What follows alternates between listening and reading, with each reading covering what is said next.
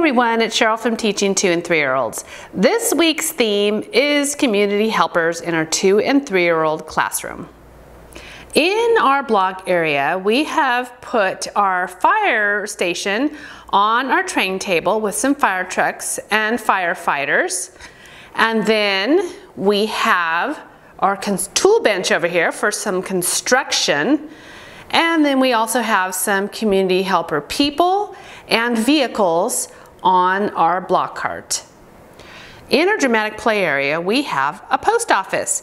We have all of our mailboxes, and we have a spot for our envelopes and stamps.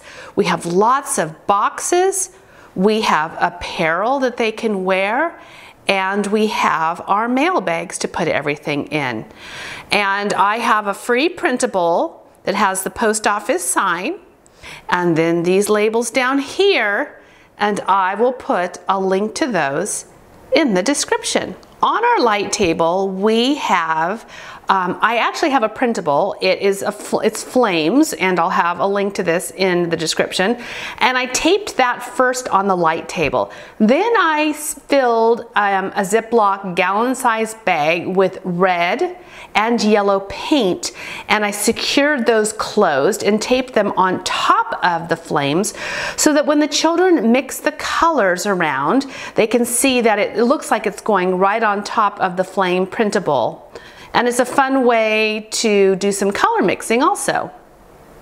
On our easel, we are going to do more color mixing with red paint and yellow paint, mixing those two to make orange, and using brayers to roll the paint up and down the paper.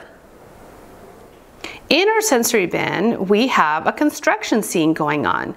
We have our kinetic sand, and we have some of our road signs, we have construction vehicles, and our arch blocks. On our Play-Doh table, we will have our Play-Doh and then our usual Play-Doh tools, and then we'll also have these little firefighters that they can press into the Play-Doh. On our activity table, we have this magnetic firefighter set. And we also have our magnetic numbers. I like to use these with a small cookie sheet. And I believe I got this at Target in their dollar spot during back to school. It also comes with different shapes as well. And I have our community helper, Melissa and Doug, wooden people with the magnetic clothing so they can change out the different clothes that they wear depending on what their career is. And then there's also this one as well. And another activity that we have at our table is matching up the number. You count the tow trucks and then find that number. It's a little counting activity and a number recognition activity.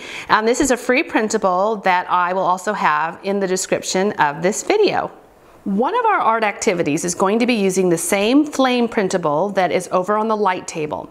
And what we're going to do is on these trays, we are going to be mixing liquid watercolors and shaving cream. We're going to mix it all around, and then we're going to take the flame printable, turn it upside down, face down, and we're going to press it into the colored shaving cream and pick it up to make a print.